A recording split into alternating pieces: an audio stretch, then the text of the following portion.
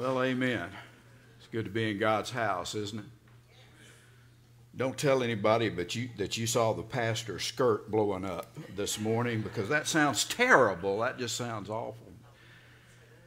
We've spent a lot of money on these stained glass windows. We had them re-leaded. We had protective glass put on the outside of those windows. Wouldn't it be awesome to have to call our insurance company and file a claim and say, we had a baptism in our church and the people yelled so loudly they blew one of the stained glass windows out, that everybody cheered so loudly like the angels in heaven when a child was baptized. Let's let Holly Springs hear us this morning. Amen? Let's warm up. Let's have a warm up. Let's hear it. Multiply that by about 3 times, and you'll have it here.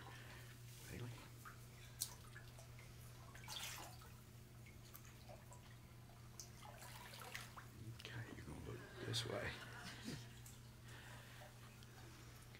Bailey came and listen, when you ask a child or an adult why you are being baptized, and they say, as Bailey said this morning, because I prayed and asked Jesus to come into my heart, and he did so, and he forgave me of my sin. Now, that's the right answer. Isn't that the right answer? Bailey, have you accepted Jesus as your Savior? Yes, I did. Bailey Whitehead, upon your profession of faith in Jesus Christ as your Lord and Savior, and in obedience to the Lord's commands, I baptize you, my little sister, in the name of the Father, and of the Son, and of the Holy Spirit. Okay, big breath.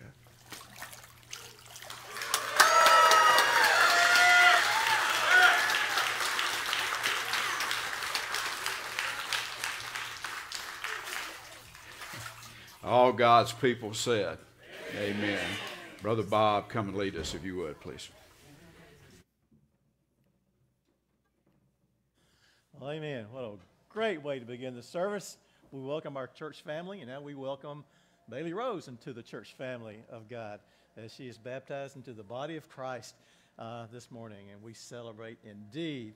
We are here to praise and to worship the Lord together, and we invite you now just to stand where you are and join us in singing a great song of praise. In fact, it says we bring into the house of the Lord a sacrifice of praise from our heart to the Lord. We'll sing it through one time, and then we'll give you a chance this morning just to have a little time of fellowship. Turn around, greet somebody in the name of the Lord. Tell them you love them. Give them a hug, handshake, whatever you're comfortable with, and we'll have a great time of fellowship in the house of the Lord this morning. Let's sing, We Bring the Sacrifice.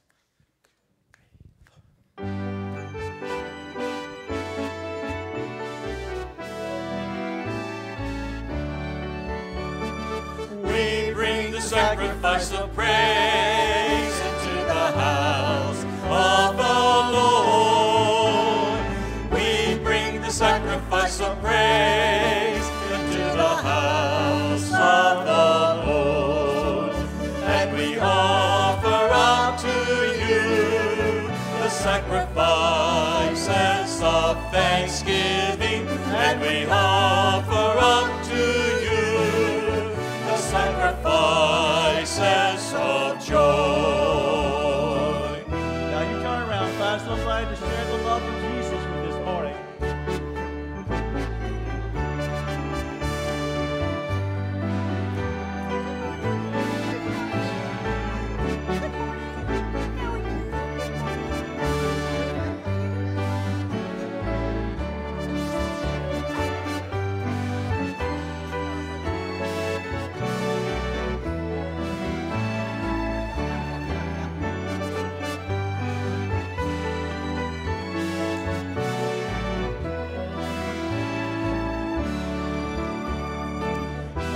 Sing one more time. I'll sing that chorus. And we bring the sacrifice of praise into the house of the Lord. We bring the sacrifice of praise into the house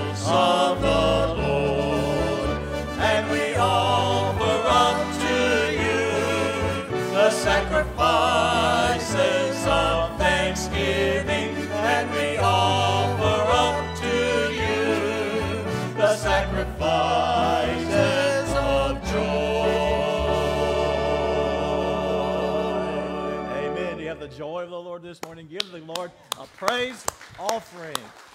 Amen. Amen. I'll ask you to remain standing for a prayer, and Brother Sean is going to lead us this morning. Good morning, church. Let's pray today and just consecrate this service to the Lord. Dear Heavenly Father, God, we just thank you, Lord, for another day to just come into your house, Father, to worship you, Lord. We just praise you for this beautiful day that you've set before us, God. We just pray that as we seek to turn our hearts toward you this morning, Father, that you would just sweep in here with your mighty presence, Father, and that you would just pour out your Spirit on us today, Father. We pray that you would continue to be with this worship service, Father, that it would just be a joy to your ears, Father. We just pray that you would be with Brother Joe, Lord, this morning as he leads us in the Word, God. We just love you and we praise you, Father. Continue to guide us out of here today, Father. Continue to direct our paths this week, Lord. It's in your precious name we pray. Amen. Amen. Amen. Thank you. You may be seated. And while Brother Joe is coming, getting his Sunday clothes on, we're going to just welcome you once again to our service this morning, and also those who are viewing by way of Facebook, our separate congregation out there somewhere. We invite all of you to our time of worship this morning at First Baptist Holly Springs. We have a beautiful Sunday morning to be out, and we praise the Lord for the sunshine. Spring is around the corner, and believe it or not, next Sunday is March. And then Easter is the last Sunday in March. So we've got some exciting days and weeks ahead as we celebrate as a church family these special times of year.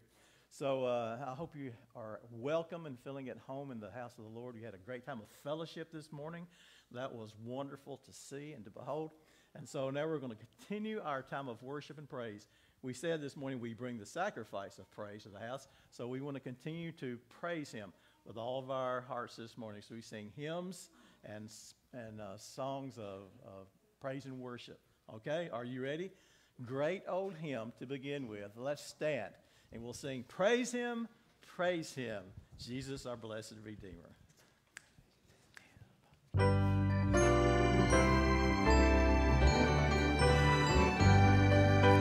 Praise him, Jesus our blessed Redeemer. Sing, O earth, his wonderful love proclaim.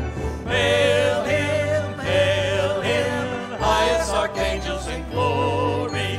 Strength and honor, gift of his holy name. Like a shepherd, Jesus will guard his children. In his arms he carries them all day long. Praise him, tell of his excellent greatness. Praise him, ever in joyful song. Praise him, Jesus our blessed Redeemer. For our sins he suffered and bled and died. He our rock, our hope of eternal salvation. Hail him, Jesus the crucified. Sound his praises, Jesus who bore our sorrows. Love unbounded, wonderful, deep and strong. Praise him, tell of his excellent greatness. Praise him, ever in joyful song.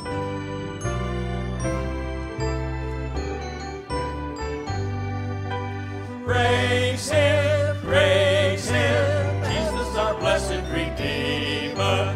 Heavenly portals loud with Hosanna ring. Jesus, Savior, reigneth forever and ever.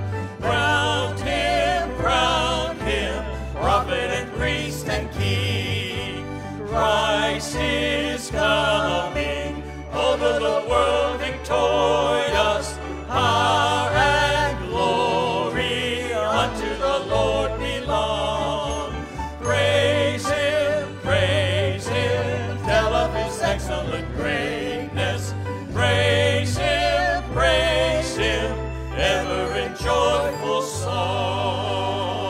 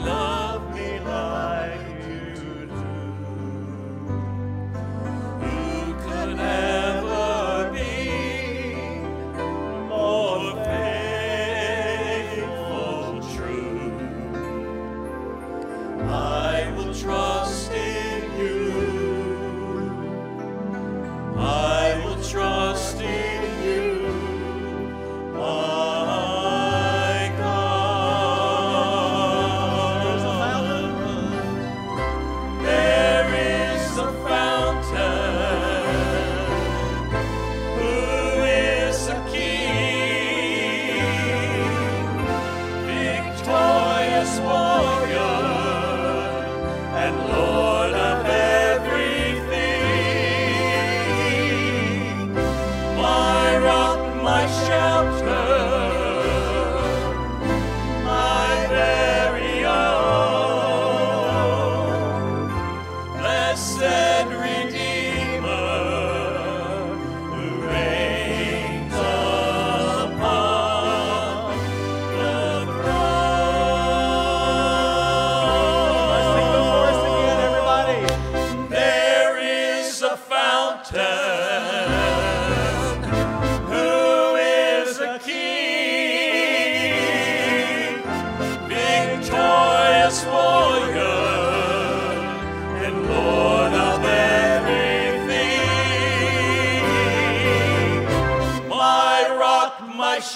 return, my very own, blessed Redeemer, who reigns upon the throne, who reigns upon the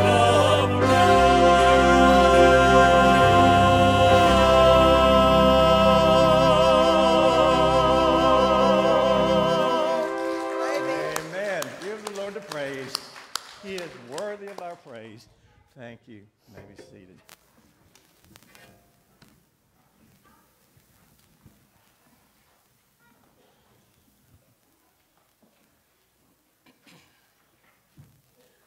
Okay, we'll say bye-bye to our youngs and say hello to our quartet, mixed quartet, ladies and gentlemen, who are going to sing a wonderful song,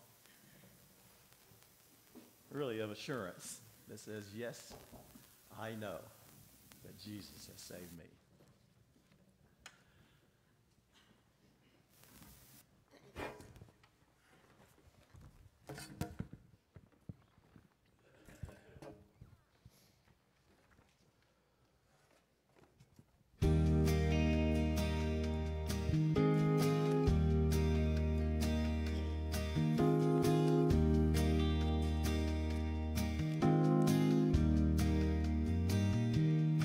Come ye sinners, lost and lonely, Jesus' blood can make you clean. For he saved the worst among you when he saved a wretch like me. And I know, yes I know, Jesus' blood can make the vilest sinner clean. And I know, yes I know, Jesus' blood can make the vilest sinner clean.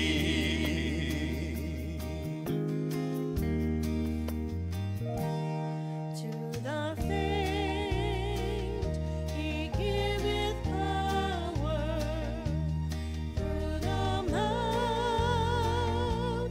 makes a way, findeth water in the desert, turns the night to golden day. And I know, yes I know, Jesus' blood can make the vilest sinner clean. And I know, yes I know, Jesus' blood can make the vilest sinner clean. In temptation he is near thee, holds the power of hell at bay, guides you to the path of safety, gives you grace for every day. And I know, yes I know, Jesus' blood can make the vilest sinner clean. And I know, yes I know, Jesus' blood can make the vilest sinner clean. Jesus' blood can make the vilest sinner clean. Jesus' blood can make the vilest sinner clean.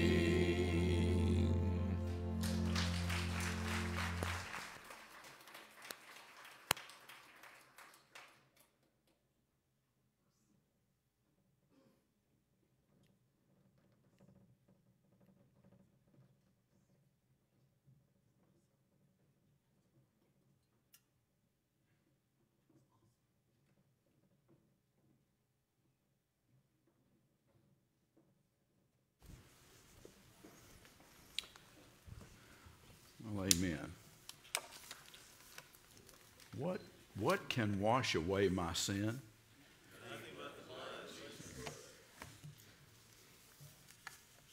Sometimes you meet people and they say, but preacher, you just don't know what I've done in my life or how I've lived my life. I don't think I can ever forgive myself. I'm in that same boat, by the way.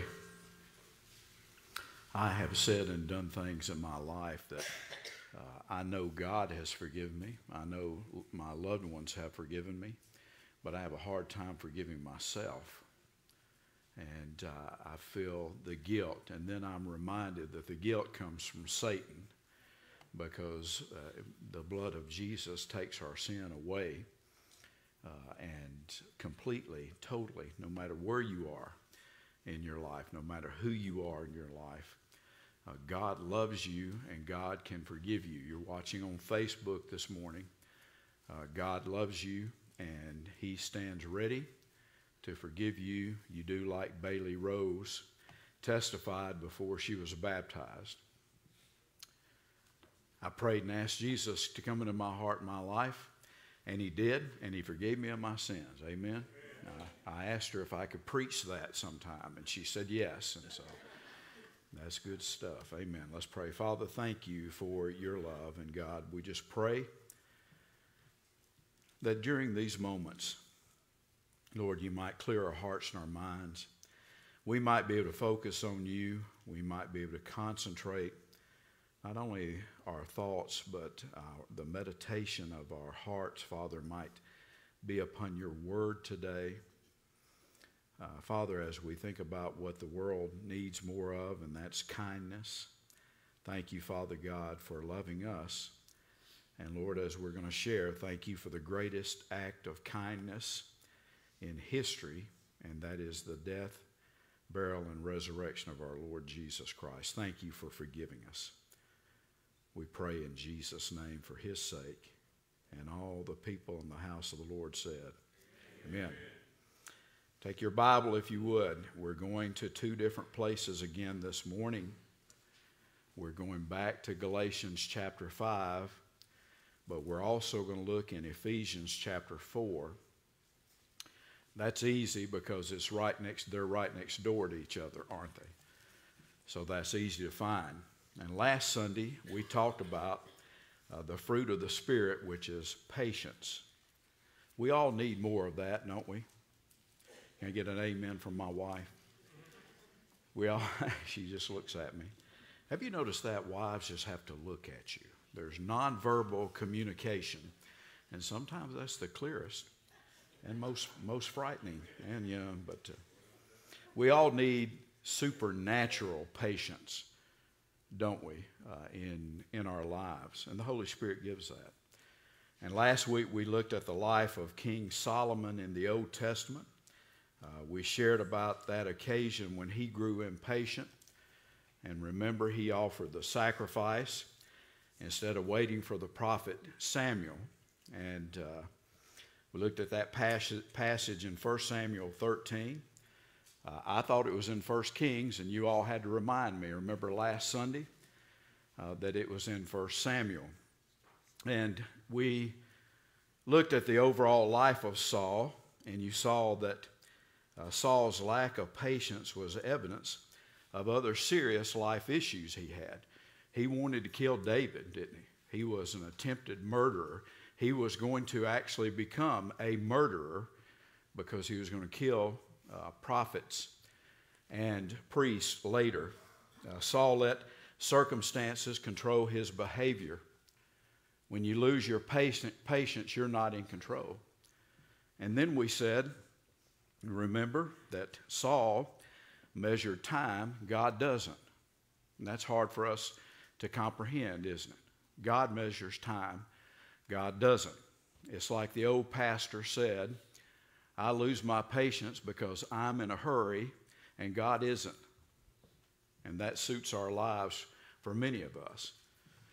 We're not on God's time frame because God doesn't measure time. And this morning, we're going to think about that fruit of the Spirit that is kindness. And I'm sure that everybody in this room, if we took turns, could say, I have a story where somebody was kind to me, did an act of kindness. Let me buckle my pant belt here. Still getting over the baptism.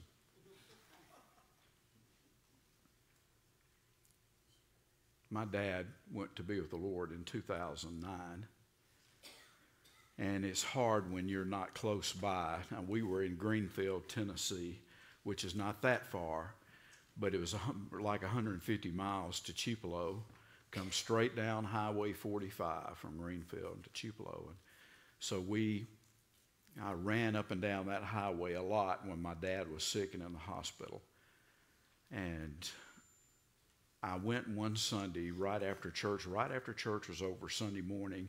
I jumped in my little imitation car that I used to drive. I had that when I first came here, that little Toyota that was a tiny little car, and I raced to the hospital in Tupelo. And it was pretty obvious my dad was about to go to be with the Lord. And so I stayed Sunday night, Monday night, Tuesday night, Wednesday afternoon. The church in Greenfield had been so gracious to me and so kind to me to let me be away. But I just felt like I need to get back for prayer meeting tonight. I missed so much. So I left my mom and my brother were in the hospital with my dad, and I drove back to Greenfield.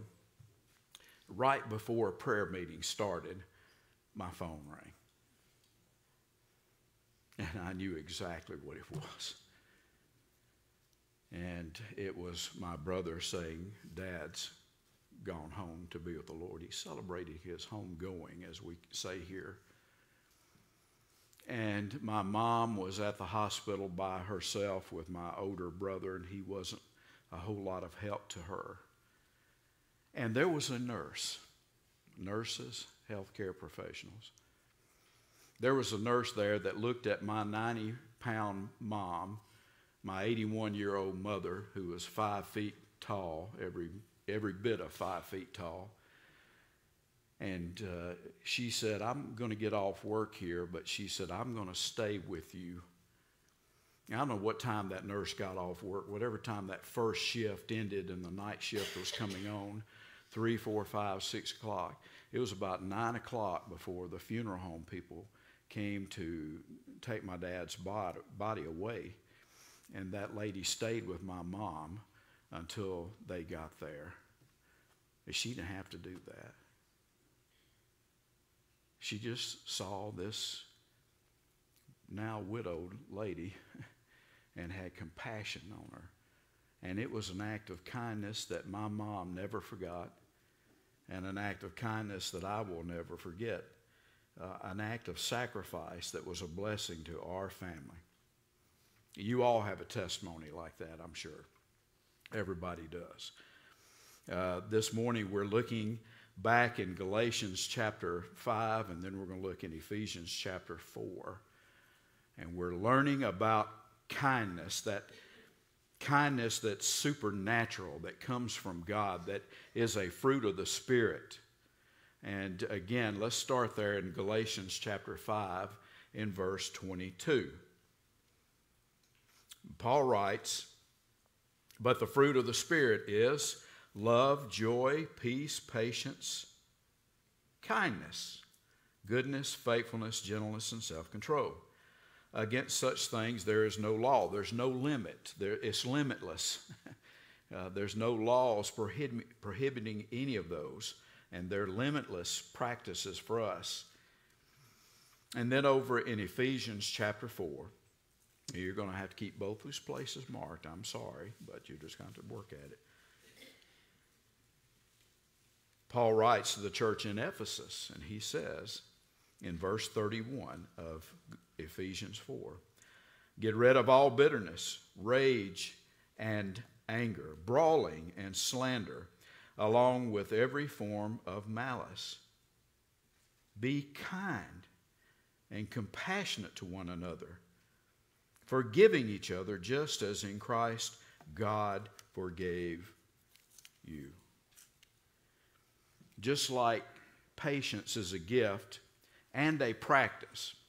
All of these fruits of the Spirit are supernatural. They come from God, but they're also things that we have to put into practice, aren't they? And so we have to put into practice the acts of kindness that we can do. That's up to us whether we activate the fruits of the Spirit. So there are things that we've talked during this series about, things that we can do that hinder the fruits of the Spirit, and things that we can do that help to activate the fruit of the Spirit and the fruits of the Spirit in our lives.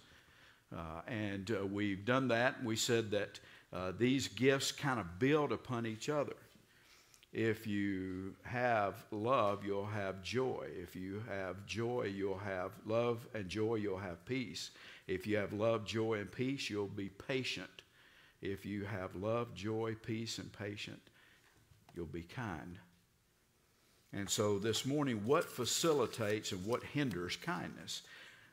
Kindness requires kind thoughts.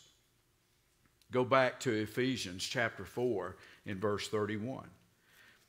Paul says, get rid of all bitterness and rage and anger and brawling and slander, along with every form of malice. If those are the things that are in your heart, you won't be kind. If those are the things that that make up your thought life, you're not going to be kind, are you? That bitterness and that anger, sometimes it creeps into our lives. The Greek word for kindness in Galatians 5 is the word Christotes, and it can be translated as mercy or merciful. Kindness often involves having mercy on somebody, doesn't it? You see somebody that's hurting, and you have mercy on them. And when Paul wrote to the church at Galatia, it was primarily filled with Jewish believers. And legalism was in the church. Remember studying about legalism in small groups in Sunday school? Legalism was where the Jewish believers were telling everyone, listen, in order to become a Christian, you first have to become a Jew. You have to adhere to the principles of Judaism. And Paul combated that everywhere he went. And this disagreement caused some infighting among God's people. Look there in verse 14 of Galatians chapter 5. Did you keep your Bible open? Galatians chapter 5 verse 14 says, the entire law is summed up in a single command: love your neighbor as yourself. Remember, the lawyer, asked Jesus, what's the first and greatest commandment? And he says, love the Lord supremely, then love your neighbor as yourself. And then in verse 15, if you keep on biting and devouring each other, watch out, or you will be destroyed by each other. And these were Christians. They were fighting each other. They were backbiting. They were spiritually seeking to destroy each other. And over in Ephesians, Paul's not addressing a specific church. Those of you who come on Wednesday night and join us on Wednesday night, and I had a tenderloin sandwich last night, Tyler, from Wednesday night. It was better even than it was Wednesday. It was good Wednesday. You're missing out if you don't come to supper. And the ladies' Wednesday night Bible study and our prayer meeting. This letter, we've been studying about Ephesus in prayer meeting. And this letter that we read in the text in chapter 4, it was a circular letter.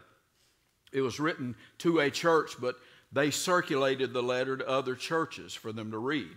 And so there weren't as many specific issues addressed by Paul to the church at Ephesus, because it was meant to be read among other churches.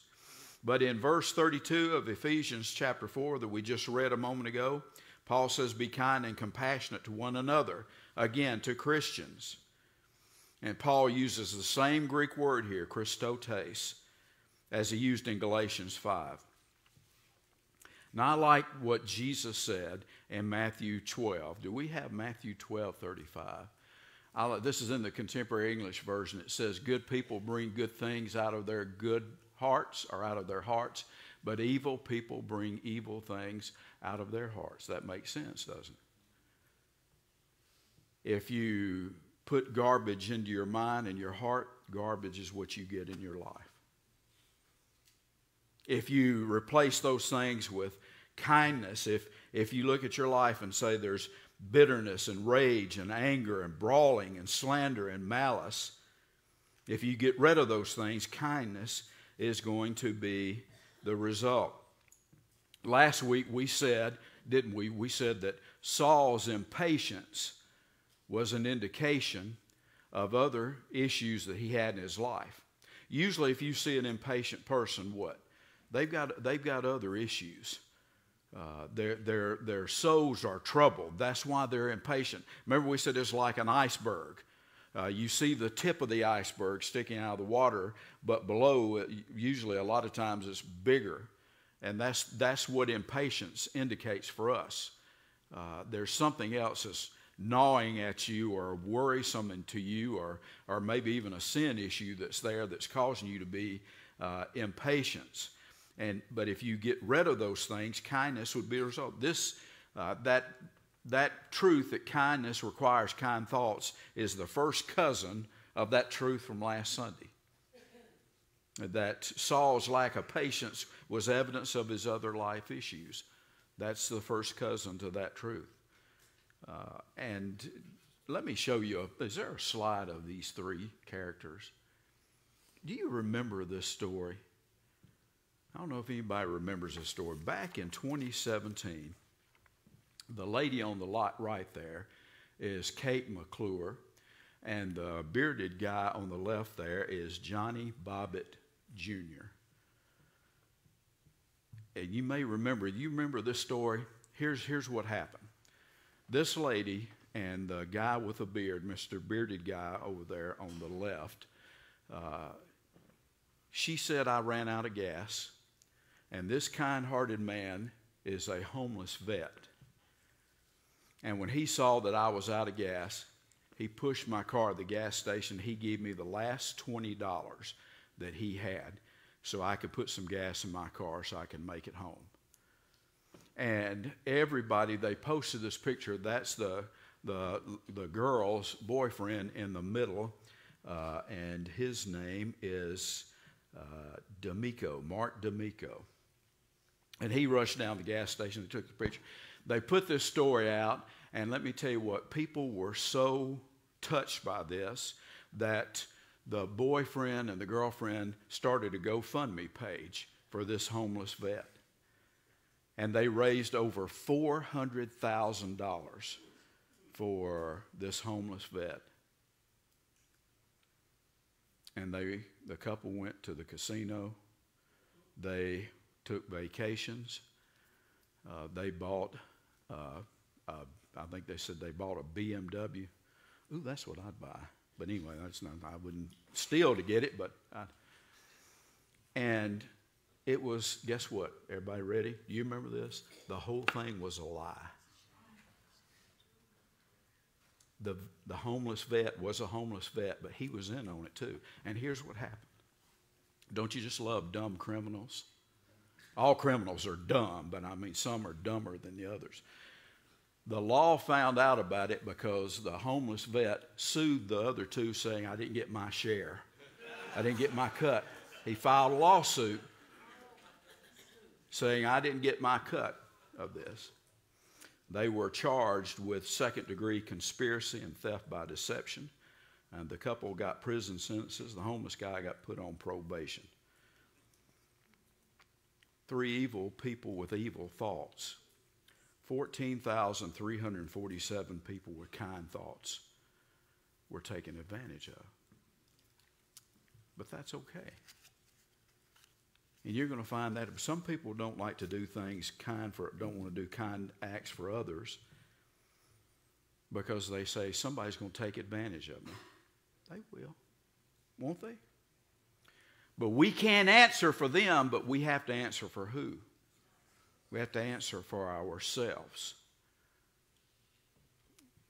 Romans 10:17, so then faith cometh by hearing, and hearing by the word of God. I like the New Living Translation. It says, so faith comes from hearing, that is, hearing the good news about Christ. We need to fill our minds and our hearts with the Lord Jesus Christ.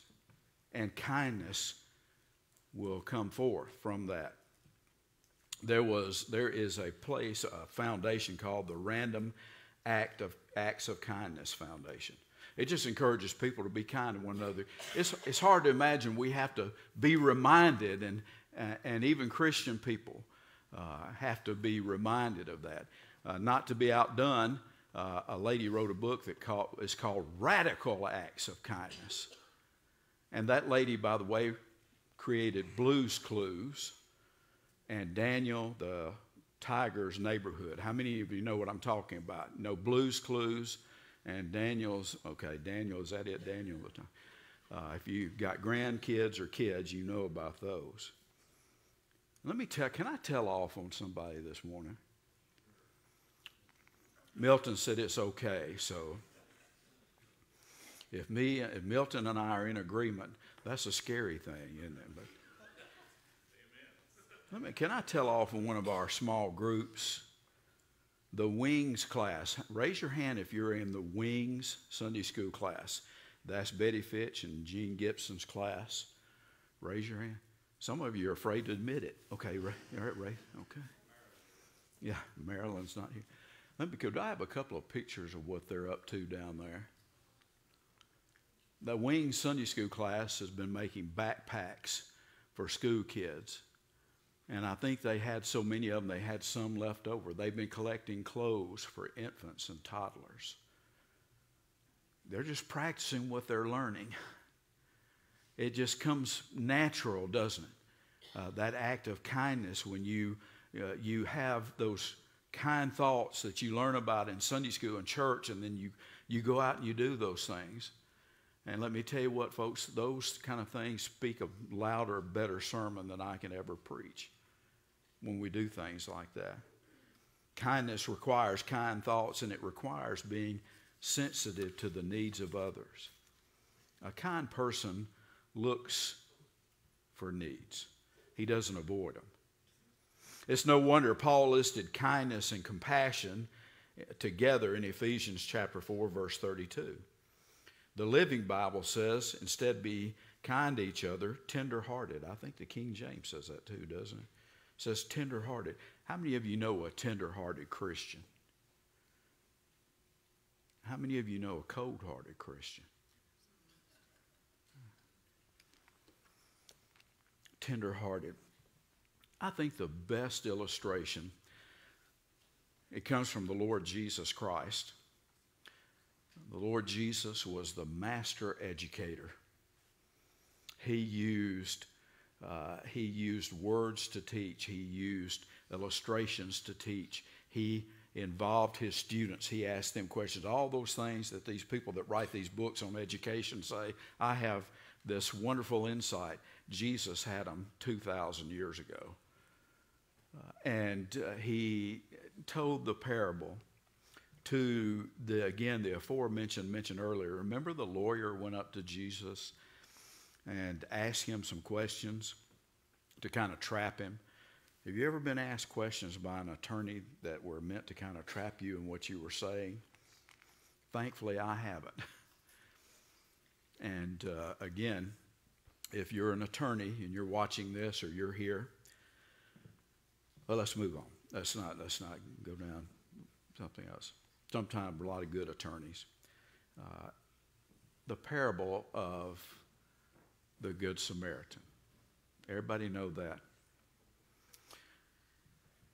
The lawyer asked Jesus, who is my neighbor? And Jesus taught by a parable. Remember what we said a parable was. A parable is an earthly story with a heavenly meaning. And he said there was a man that was traveling from Jerusalem down to Jericho. Remember we said when you're going to Jerusalem, you're always going up because it's about 2,700 feet above sea level. And when you're leaving Jerusalem, you're always going down.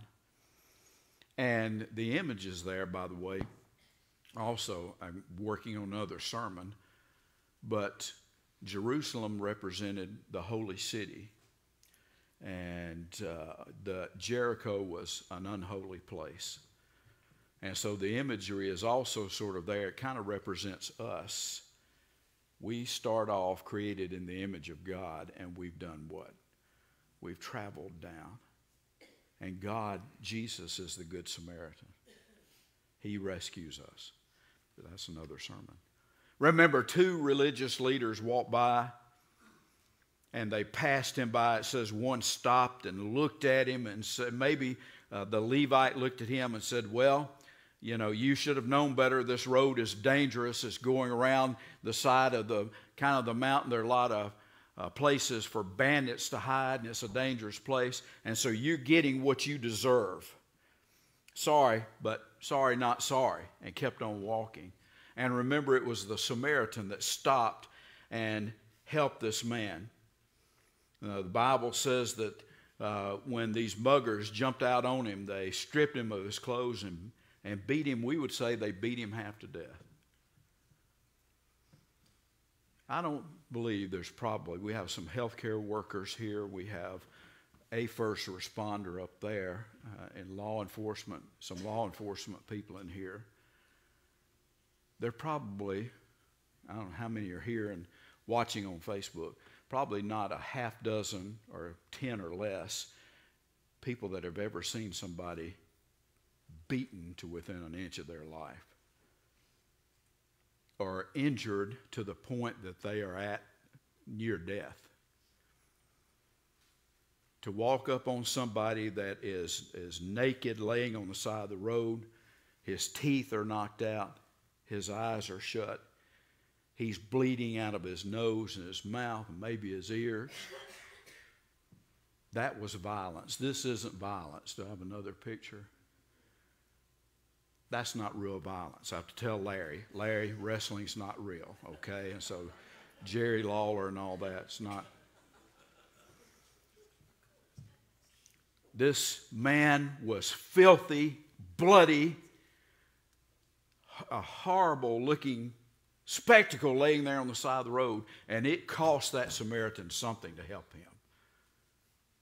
It cost him something to help. We're willing to help a lot of times just so long as it doesn't cost us anything.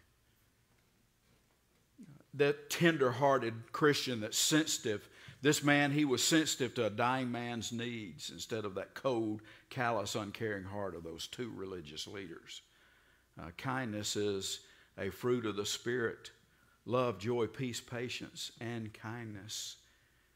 If you have that, if you have those gifts of the Spirit, you're not going to be able to pass somebody by without helping them. Now, we can't help people so often today the way we want to because sometimes it's dangerous, isn't it? You know, you hear where somebody stopped and picked up someone on the side of the road and then it was a bad outcome. You know, sometimes you can't help people. I was in the office by myself late one afternoon, and somebody came up, and it was on a Tuesday. It was right before the folks were coming to play pickleball. Some of them were here, and he knocked on the door, and I went and I said, "Let me get you need some food," and he was incoherent, and I said, "Well, stay here. Stay outside, and I'll get you some food." And he said, I'm going to come in. I said, "No, you stay right here." And then he pushed me. He put his hands against my chest and pushed me. And he said, "I'm coming in." Now, if you can believe it, this guy wasn't as big as I am. That's pretty small, isn't it? Pretty, you know. And so it's hard to help people sometimes because it can be dangerous. But as much as is within us, we don't need to pass people by that are hurting. And that guy left there, and bless his heart, whoever he is, wherever he is, they never knew out where he was. And we see a lot of that when people come by. Some people will take advantage of you. Don't let it stop you being nice to people. When Patty and I first started in ministry, I saw some old pastors. I've told you all before, there aren't as many old pastors around anymore. I don't know. I think they moved on. They moved on all right. They've gone on to be with heaven, and I've joined their ranks now. I'm an old pastor. And we saw some old pastors that had been in ministry a long time, and watch this. They were cynical. I saw their attitude that they weren't very loving. And it was because they were scarred. They had been in ministry and they'd had some bad things happen to them, and it had scarred them. But Patty and I vowed, when we were young, we always said, we will get out of ministry before we become one of them. We'll get out of ministry before we become that. You've heard that expression, hurt people hurt people. Hurt people will hurt people. Hurt people hurt people. Have you ever seen anything like this before? You see that guy's hand? Isn't that lovely? Right before lunch. Isn't that nice to look at that? It's called what? Scar tissue, isn't it? I looked it up. Webster's defined scar tissue as the connective tissue forming a scar and composed chiefly of fibroblasts and recent scars, and largely of dense collagenous fibers and old scars. Maybe you have a scar like this. It's not sensitive, is it? The skin around it, the area around it, is not very sensitive. And a lot of people have that spiritually. But that's no excuse. That's no excuse to say, because I've been hurt, I'm going to dish it out to somebody else. And kindness requires kind thoughts, and it requires being sensitive to the needs of others, and it requires being reminded of God's kindness. The greatest act of kindness in history was what? The cross. I've been blessed because I've been around wonderful, caring, nice people in my life and in ministry. Nothing compares to what Jesus did for me. Nothing compares to what Jesus did for me. I've had some people that have said, we want to do something nice for you. We want to be a blessing for you and your family. Nothing compares to what Jesus did for me on the cross. Paul said in 2 Corinthians 5:21, God made him who had no sin to be sin for us, so that in him we might become the righteousness of God. I like the message here. It says in Christ, I like this. In Christ, God put the wrong on him who never did anything wrong, so that we could be put right with God. Don't you love that? That's the greatest act of kindness ever. Have you experienced the ultimate act of kindness in your life? An anthropology student asked a lady that was teaching their class that was an expert anthropologist. And he said, what is the first sign that you look for in an archaeological dig that the people that lived in that village or that area were upstanding people, where there was civilization? And he said, do you look like for pots and gourds and things where they cook their food, or do you look for like fish hooks or arrowheads because they were civilized enough to hunt and fish? What do you look for that would show you that an indigenous people that lived in that area were civilized? And he was stunned by what this lady said. She said, among that, when I'm at a dig like that and we find skeletal remains, I look for healed bones. And she said this. She said, healed bones indicate that somebody took care of that person when they got injured.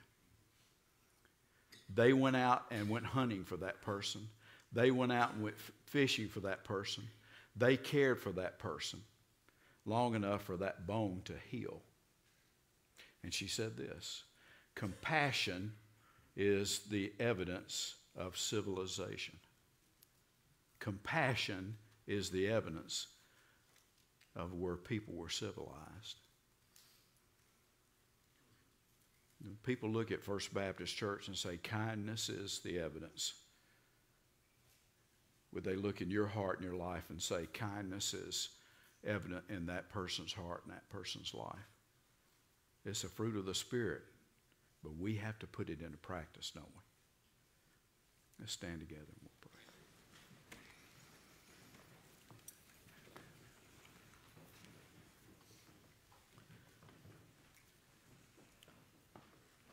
Father, I thank you so much for your love. Thank you, Father God, for being so kind to me, not only for my salvation, for sending Jesus to die on the cross that I could be saved, but Father God, for blessing me with a wonderful, loving spouse and 3 great kids and 4 precious little granddaughters.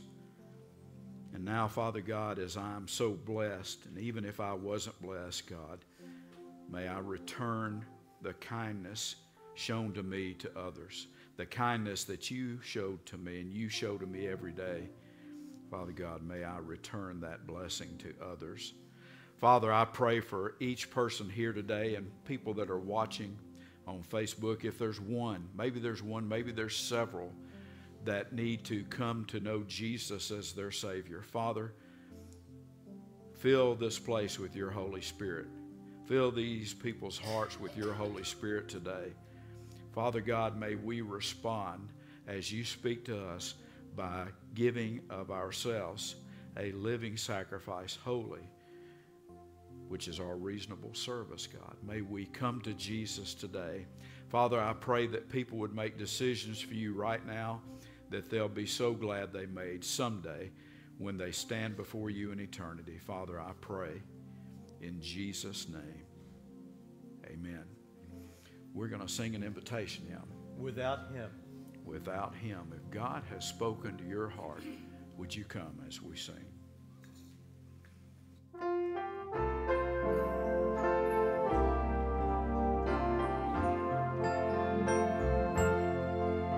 Without him I could do nothing. Without him I surely fail. Without him I would be drifting like a ship without a sail.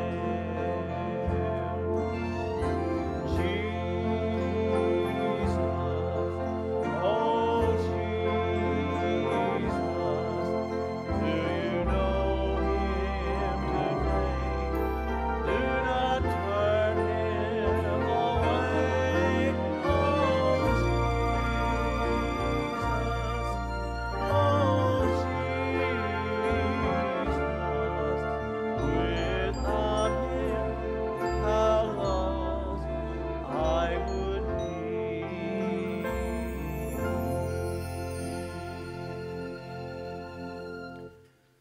In these years that I've served here as pastor, I've said this before, and I feel led to say it again this morning. If I have said or done anything to you to hurt you, I'm sorry.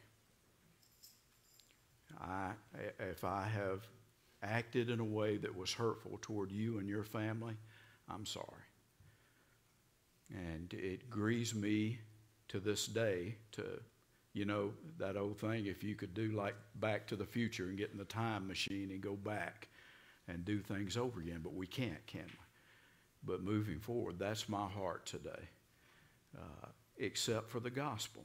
Now, if you're offended by the gospel, you have to take that up with the Lord. But beyond that, have you ever heard that expression, he's his own worst enemy? I think that describes me so oftentimes. So God bless you and your family. Make a note of all the announcements that are in the bulletin. Take part. We're having such a wonderful time on Wednesday nights, and be a part of all that God is doing here on Wednesday night. Also, David and Linda Henshaw, would you pray for them today? We're going to check on David. Was very ill when he left this morning. David has health issues, and so he and Linda and Boo were getting ready to leave, and he had to stop and kind of collect himself. So we want to pray for David Henshaw today.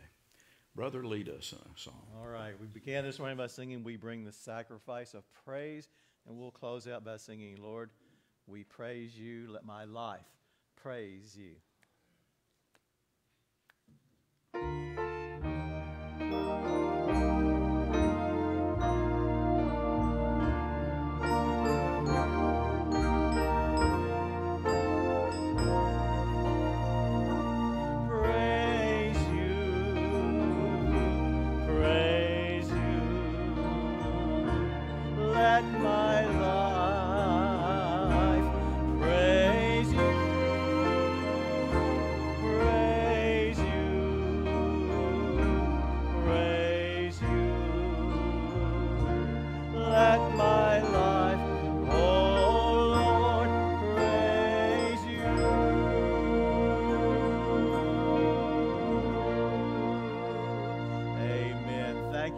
God bless you. We'll see you next Sunday.